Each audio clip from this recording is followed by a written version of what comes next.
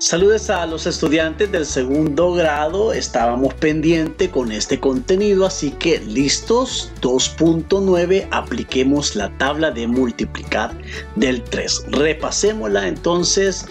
Observa y responde. Muy bien.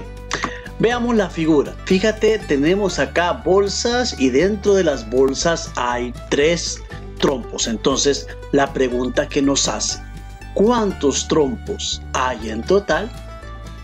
Nuevamente vemos que hay 3 trompos por cada bolsa y hay 4 bolsas. Entonces podemos decir, como hay 3 trompos en cada bolsa y hay 4 bolsas, el planteamiento operacional se expresa así: 3, que son 3 trompos, por 4, que son 4 bolsas. Es decir, 3 por 4 nos da 12 trompos. Si se sabe cuántas veces se repite el número 3, se puede calcular el total utilizando la tabla de multiplicar del 3. ¿Te acuerdas de esa tabla? Vamos a seguir trabajando en ella. Vamos a recibir estos ejercicios. En cada situación expresa el planteamiento operacional de la multiplicación y responde. ¿Cuántos pericos hay en total? Si nos damos cuenta, fíjate, hay 1, 2, 3. Son 3 pericos y se encuentran cada uno de ellos, cada grupo de 3, en una rama diferente. Hay 1, 2, 3, 4 y 5 ramas. Entonces hay 3 pericos en cada rama y hay 5 ramas. Eso nos indica 3 por 5 hay 15 pericos. Literal B.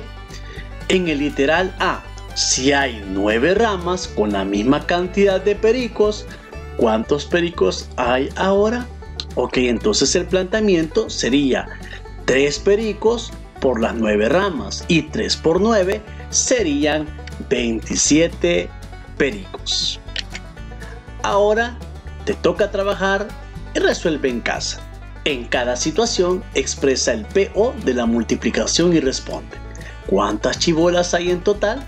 Entonces tú vas a ver acá en las figuras y hay la cantidad de chibolas, escribes acá en cada bolsa y hay tantas bolsas. ¿Estamos? Entonces vas a colocar el planteamiento operacional y acá la respuesta. Y luego nos dice que en el literal A, si hay 6 bolsas con la misma cantidad de chibolas, ¿cuántas chibolas hay ahora?